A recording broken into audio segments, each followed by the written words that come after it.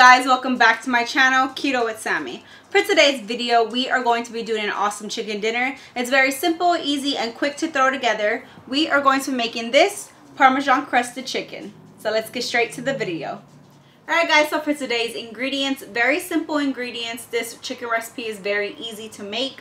You're just going to want some garlic powder, some salt and pepper, some oil for frying. This is olive oil, or you can use avocado oil. You're going to want some powdered Parmesan cheese, 1 to 2 eggs for our egg wash, and you are going to want some water for it. Right here we have 4 chicken breasts, and I did pound them out to an even thickness.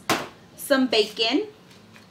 And for our sliced cheese for melting on top, I'm using this muenster cheese, but you could use any cheese that you like. This is just a cheese that I had from last week, from leftover for dinner, and I don't want it to go to waste. But you could use mozzarella slices, cheddar slices, whatever sliced cheese that you think that will go great for this. Alright guys, so first step is you want to start making your egg wash, and you do want a big enough dish that your chicken can lay in. So you just want to crack both eggs, and then you just want to pour a little bit of water at a time. You don't want to pour too much water, and just mix your eggs. So you do want to make sure your eggs are nice and mixed in, because you don't want any big yolks sticking to the chicken. And now we're going to move on to our next step. So next you want another shallow dish, and we're going to put 1 cup of Parmesan cheese. And all we're going to do is season it. So you want to season it with some salt,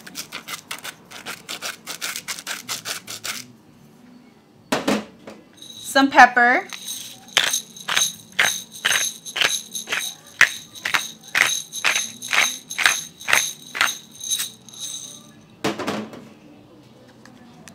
and some garlic powder.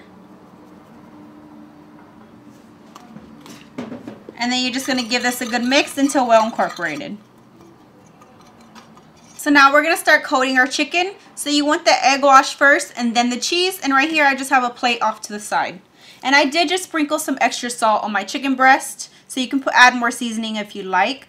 So first you want to dip it into the egg mixture on both sides.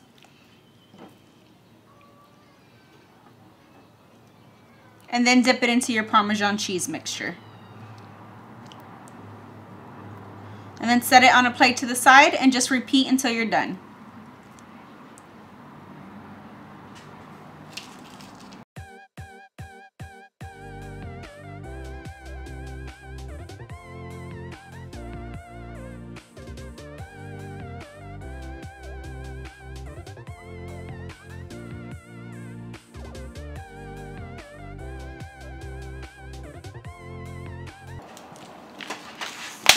And once you have all your chicken breasts coated, we're going to move on to frying these.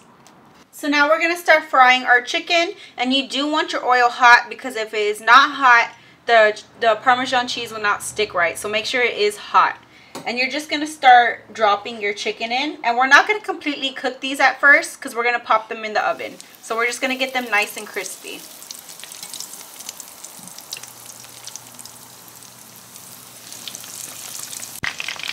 So once it's nice and brown on one side, you just want to flip it. You do not want to burn your cheese, so just keep an eye on that. And then once brown, I'm just going to put off mine onto a wire rack to the side. So when I pop it in the oven, it will be elevated and not just soaking in the juices. So a wire rack is recommended.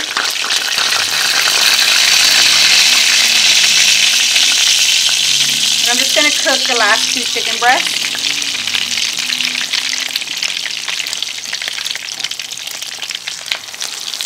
So for those of y'all that don't know what a wire rack is, this is what I'm talking about. So I just have the chicken laying in the air over a baking dish, so it can be nice and baked on both sides, and it's not just sitting in the juices and getting soggy. So now we're just going to pop this in the oven. So I popped my chicken in the oven at 350 degrees, and depending how thick your chicken is how long you're going to cook it. So I'm going to cook mine for about 20 minutes. So just make sure your chicken is all the way cooked through. So while our chicken is baking in the oven, I'm just going to start frying up our bacon for on top of our chicken. And I just did cut it up so it's in small little pieces. And I cut up half the pack.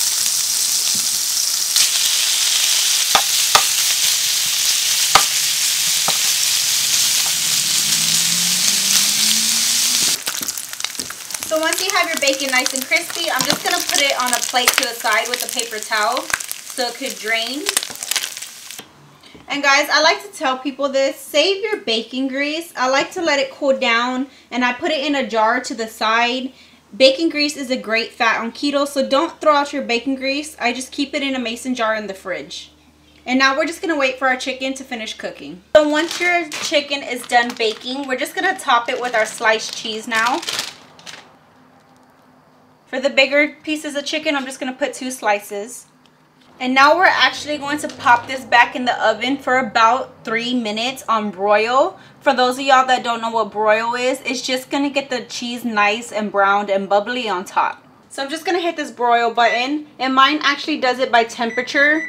So I'm just going to put it down to like 425. And just keep an eye on it. It should take about 2 to 3 minutes. So once you have your cheese nice and melted, you're going to want to sprinkle your bacon on top. This is the last step. And our dinner is done, guys. It smells absolutely amazing. I know this is going to be a winner in my husband's book. He loves chicken and cheese. So I hope y'all enjoy this recipe. And let me know if y'all do try it down below. I love when y'all tell me if y'all try my recipes and how y'all enjoyed them. Alright guys, so I'm just pairing this easy chicken dinner with a side of simple broccoli. You could use any keto vegetable that you would like. You could use green beans, asparagus, Brussels sprouts, anything that you prefer. But I hope y'all enjoyed this recipe. Alright guys, so that concludes today's video of our keto Parmesan chicken. I hope y'all enjoy this recipe. Please follow me on Facebook. I will link it in the description below along with all our ingredients. I will see y'all in our next video.